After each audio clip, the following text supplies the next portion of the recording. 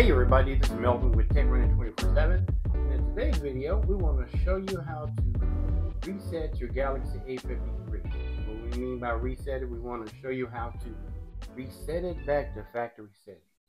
So what you would do is grab your Galaxy A53 like so, and go to the settings app.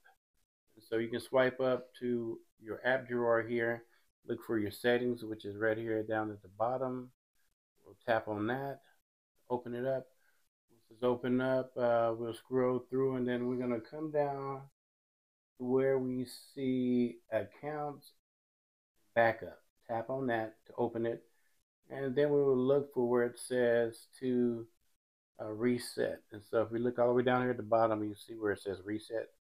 We'll tap on that, and then it gives us a choice of resetting all the settings, reset network settings, or accessibility settings, or at the bottom where it says factory data reset. So we're going to tap on that, and then it tells you what all is going to wipe off.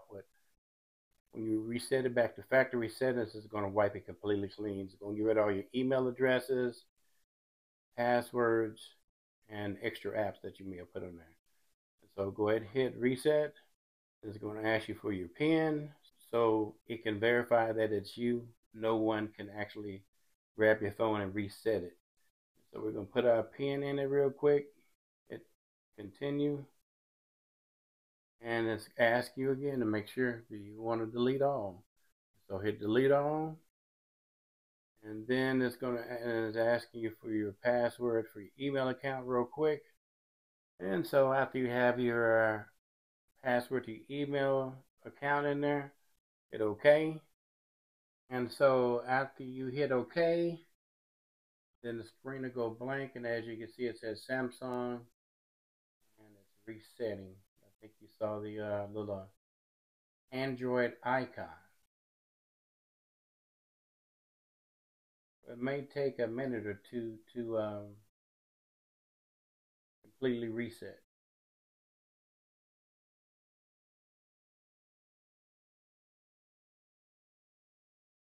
So as you can see, I believe it's reset because it's showing the AT&T symbol.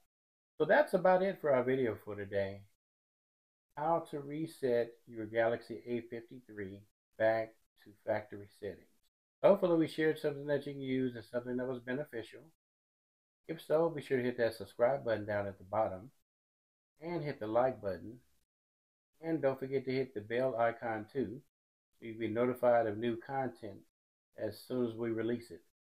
And again, this is Melvin with Tech Running 24/7, bringing you technology that's on the move. Thanks.